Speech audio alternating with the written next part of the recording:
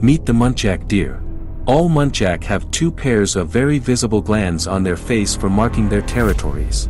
As the scent glands expand, they secrete a personalized concoction of chemical compounds that convey information about a deer's sex, age, and reproductive status. Rubbing their face against a tree or stones, this scent acts like a calling card. Muntjac males have antlers which they shed annually. They also have a set of downward-pointing canine teeth used for fighting. Nicknamed the barking deer, muntjac will cry out when they sense a nearby threat, releasing a low, barking call for up to an hour, in an effort to scare off any would-be predators. Muntjac are the oldest known deer species. Fossil remains date from 15 to 35 million years ago.